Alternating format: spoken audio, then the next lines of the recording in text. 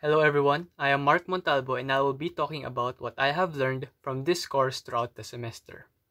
Despite the fact that this course was extremely tough, it did not lessen my interest for this course because I know this would serve as my training and review for the upcoming board exams.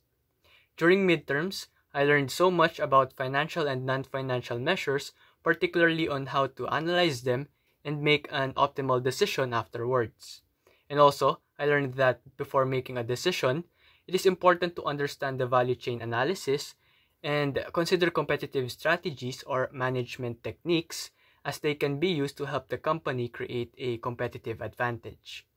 Then, this finals term, I learned about the importance of making pricing strategies and decisions because having them will boost the company's capacity to increase its sales volume and price pressure on the market.